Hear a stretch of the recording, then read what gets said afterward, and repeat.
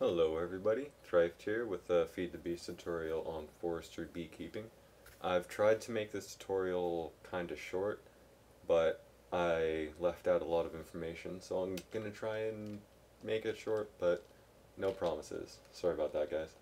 But it will have a lot of information. Like, these are all the hives, and you can see all the names of them. I'll tell you how to get them. Nether hive in the nether, marbled hive near a marble chunk anywhere, forest hive in like a birch forest or any type of regular forest, pine forest, anything.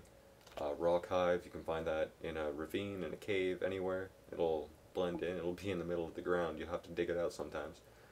Jungle hive, you find in jungle biomes, like the ones with the big jungle trees. Desert hive, obviously in the desert. Meadows hive, you find usually in the plains, I think. Swamp hive, obviously the swamps.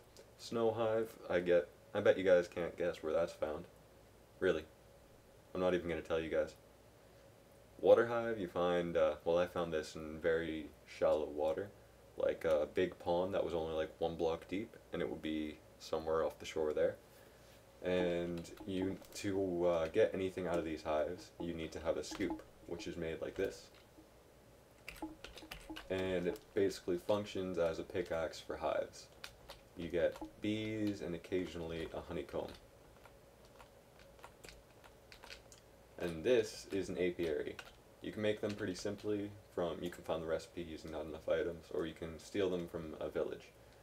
And villages will also usually have some type of queens or something. And these 3 slots here are for frames. There's proven frame, impregnated frame, and untreated frame. Untreated is the only one that you can actually make, but it's obviously the worst. Proven frame being the best. You can get that from a trade with some villagers, and you can probably trade some villagers for impregnated frames also. Anyways, this is for a queen or a princess, and this is for a drone. And I would recommend using the tropical princess and tropical drone first. You can mix the species, and that's highly encouraged. I just don't always like to start off with that for my tropical. And as you can see, they are doing stuff because they have vines right there. I'm going to show you with the Beealyzer and some honey. I'm going to show you what this does. And you get honey from centrifuging pretty much any type of comb. What you do here is you open up the Beealyzer, take whatever you want to learn about. In my case, it's the tropical queen. I'm going to drop it in there, and it's going to tell you honey required, either honey or honeydew. Put my honey right there. Click on the bee, and there it is, flowers, jungle.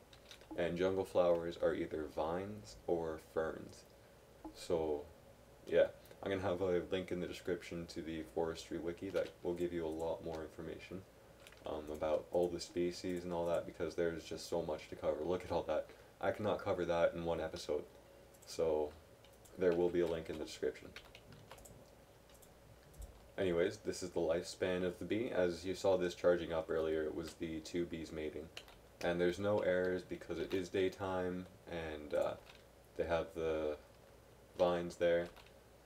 And why is it? There we go. As we can see, at night, this does not work. Some bees are nocturnal. They can work overnight, but a lot of bees can only work during the daytime, and also when it is not raining. But yeah, the nice thing about the apiary is it will tell you when something is wrong, and it will tell you what that is. And you can use this Beealyzer with the honey drop on pretty much every bee, but I'm going to quickly show you why I recommend the tropical bees so much. It's because you get these silky combs. These silky combs can be centrifuged to get one of these in the honey drop. Centrifuge one of these again to get a piece of silk wisp. There it is.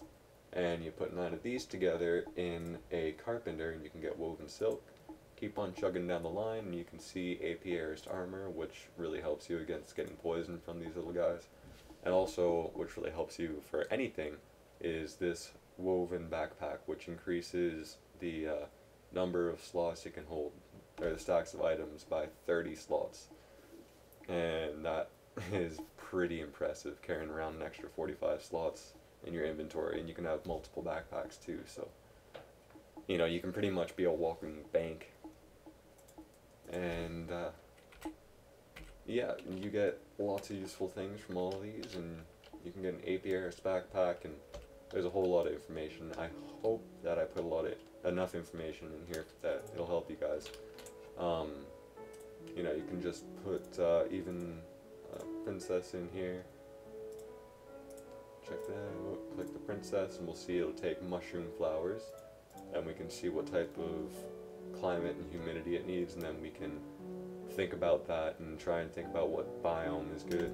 I've heard ocean biomes work for a lot of these guys, so if you're near an ocean or a lake or a river, maybe just like build a little platform over that. Damn it. Alright, it's a good thing I have nothing left to show you guys. That's probably a good sign. It's the end of the episode, and I hope it helped, and have a good day.